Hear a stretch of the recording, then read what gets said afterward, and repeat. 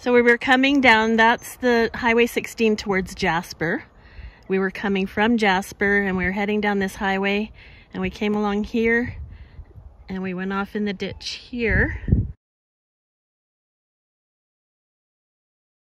Hi everyone, welcome back to my channel, Outspoken Wheels on Wheels. This week I'm talking about my accident. The accident where I wound up in a wheelchair. This week, today, the day that this video is being posted, is the 39th anniversary of my injury.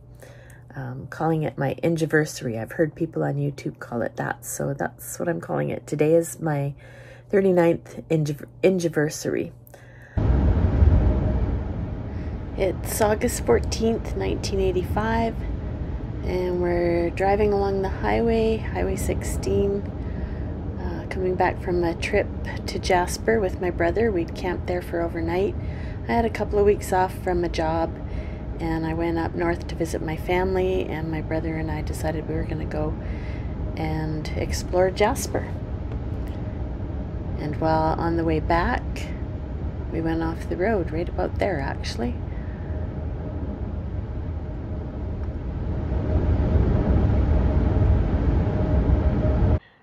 So we were coming down, that's the Highway 16 towards Jasper. We were coming from Jasper and we were heading down this highway and we came along here and we went off in the ditch here. And you can't really tell because there's so many shrubs now, but there's a kind of a ditch there. You'll be able to see it in the police photos when I show you. And the car hit that and bounced up and landed right about there. And that's the view from the police photos. Here's the before picture of my car, and then the after pictures are the police photos.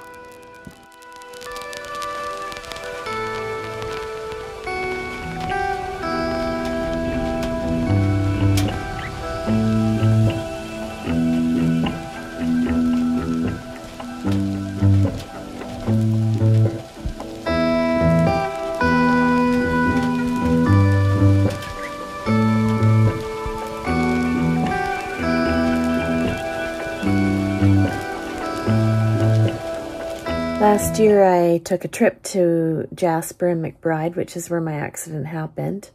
It happened just outside of McBride at Dunster, BC.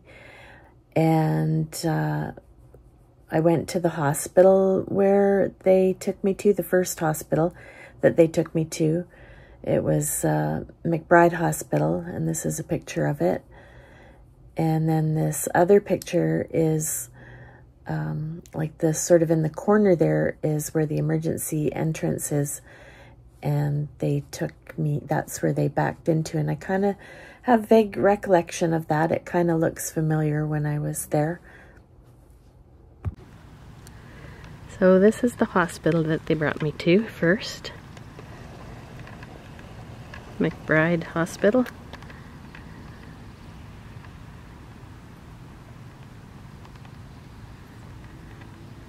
So McBride was way too small of a hospital to deal with the type of injuries that I had. So they took me by ambulance to Prince George. And there they decided that I needed to be on what's called the spinal cord unit in Vancouver. So they flew me down there. Once I got there, they put me on this thing called a striker frame. And it was a thing where I had to get flipped every I think it was every 4 hours, and so they would have me lying on my tummy on a sort of a stretcher type thing, and then after about 4 hours they would take the exact same type of thing, strap it over my back and strap it all together, and then they would crank me with a crank and flip me over, and then they'd take the part that had been on my tummy away, and I would lie on my back for 4 hours. And then they'd reverse the whole process so that I'd be lying on my tummy again for 4 hours. The whole thing was because I wasn't able to move around. They wanted to keep my back still, and it was to keep me from getting pressure sores. So that was that. And then these are the actual Harrington rods that were put in my back, these little steel things. And they were put in to stabilize my back. I had them removed 2 years later because they were bothering me. But that's what they put in to keep my back stable while it healed. And also, while I was in the hospital, they discovered, took about 2 weeks, but because I kept complaining that my wrist was sore. And finally, they took me for an x-ray and discovered that that had also been broken. So first time ever in my life, I had a cast on my arm as well. And I'm not sure, I know I didn't have a trach, you know, like one of those things that they put in your throat to help you breathe. I didn't have that, but they must have had a mask on me or something because, excuse me, at first, because I couldn't talk and I had to make notes, write notes to people to talk to them. Actually, I remember what it was. When I was first taken down to Vancouver, I was in the ICU for the first day or so, and they gave me some blood, a transfusion, and I don't know why they did that, because I wasn't losing blood for any reason. Like, I didn't have any wounds, maybe on my head. I have a dent in my forehead from where I banged my head on the dashboard, but I reacted to blood anyways that they were giving me, and my lungs all filled up with air, and I nearly died. That's the only time that I nearly died. It was the closest I came during this whole process. But anyways, I guess after that they had a mask on me, and so I had to use notes to talk to people. So here's one of the notes that I used.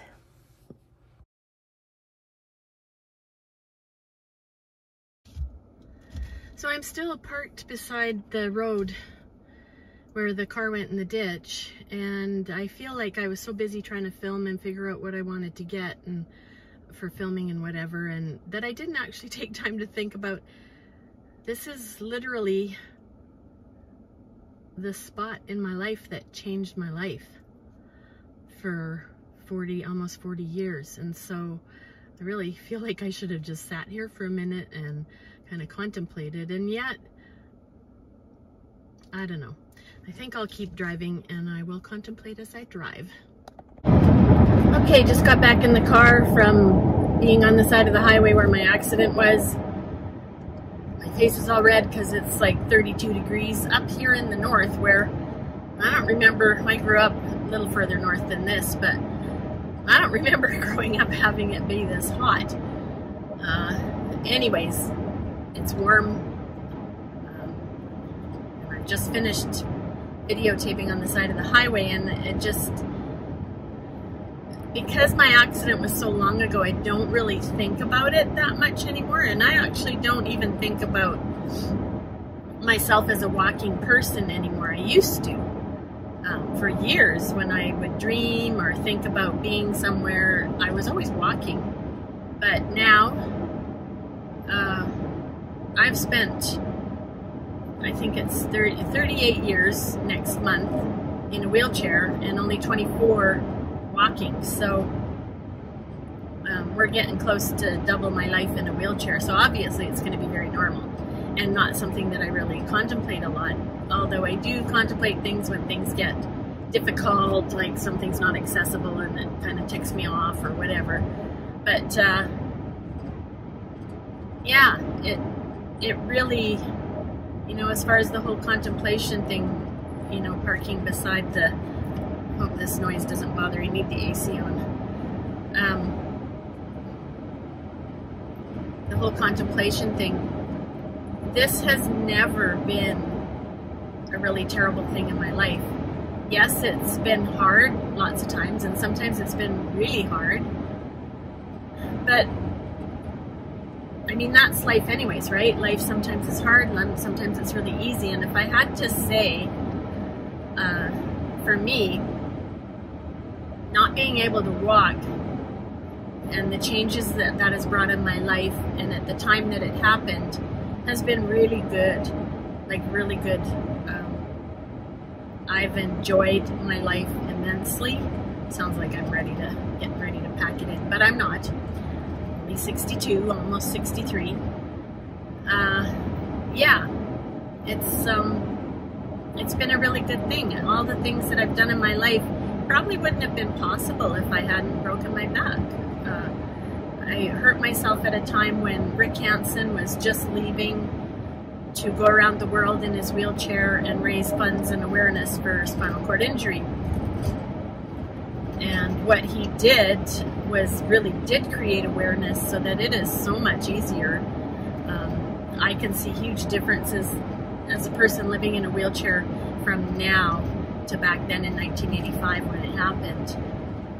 Back then I would take people with me everywhere I went, because even though I lived in the city where things should have been very accessible, there was not curb cuts everywhere.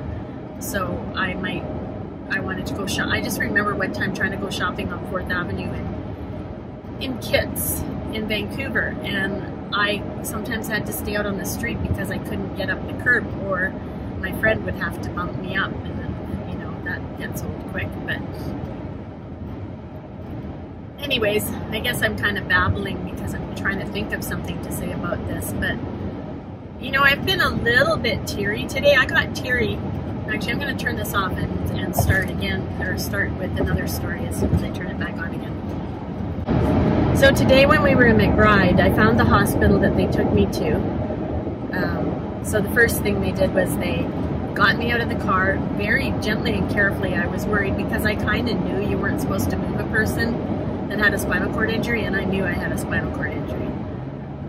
I couldn't feel my legs, and I was pretty sure I wasn't going to walk again. Anyways, very carefully got me into the car, took me to McBride, to the emergency ward there. And while I was there at the hospital, there was an ambulance driving away, and he wasn't, like, he didn't have his lights on. It didn't look like he was in a hurry, so I waved him over, and he stopped, and we got talking. And there's a possibility that the guy that was driving that ambulance is the one that got me out of the car. I just asked him how long he'd been working here, and told him that I'd had an accident. I wanted to know if this was the same hospital that had been accepting people back in 1985, and he said it was.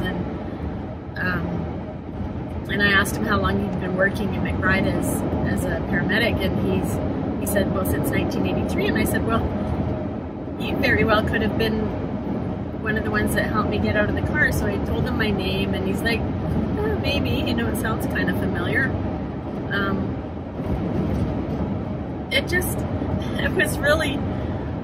It was really, I don't know, it was just kind of neat to be able to talk to somebody who did that job and who would have done it way back then. Yeah, I actually am going to look up, because I have most, if not all, the records of my accident. There was a trial to go to court to collect my insurance, and so there's a whole trial book that maybe his name is in, or maybe I'm able to find out who the ambulance attendants were. So that was amazing. That got me all teary too. And, well, you'll see, I've got a picture that I'll put up now. I went into the emergency ward. You had to ring a bell at the hospital, and I didn't want to bother anybody. But the other door, I think it's a care home or something, for the rest of the building, the other door was open, so I just thought, well, I'm just going to go in and see if there's anybody around to talk to. There was nobody around to talk to, but I managed to get in. I went over where I thought the emergency room was and found, I'm certain, the exact same room that they brought me into, because there are some small details that I remember, not much, but the size of the room, and that there was 2 stretchers in there, and you can see from the picture that that's what this room is. And this hospital so very obviously has never had funding for updates, because it looks, the date, like the decor looks to be from the 70s or 60s even. The tile floor, patchwork tile floor and all that. So I'm pretty sure that what I took a picture of is where they took me into. So just before my accident, I had been on a trip, just an overnight trip to Jasper from my hometown, and we did some of the sights and looked around, and then the day that we left to go back home again, we decided to go up the Jasper SkyTrail, and so I'm going back to that now. we went up the SkyTram, and it was August 14th, and it was snowing and blizzarding up there, and we were in our summer clothes, flip-flops, whatever, and so we poked our nose out of the SkyTram and we got back on and went right back down again. But the reason I want to go up here is because this is actually the very last place that I ever walked on Earth. So I just kind of, I don't know, just seemed like a good thing to do for the video.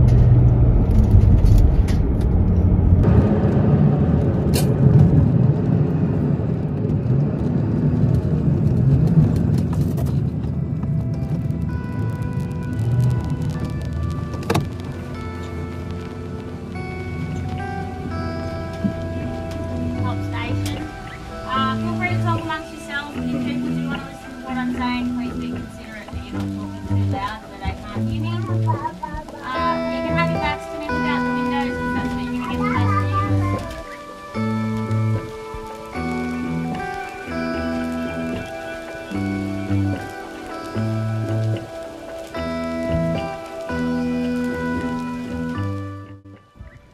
So we're at the top of are we at Whistler Mountain? Whistler Mountain, and this is where the Jasper SkyTram comes to. This is the very last place that I walked on Earth. We came up here, it was blizzarding, we turned around and we got right back on the tram and went right back down again.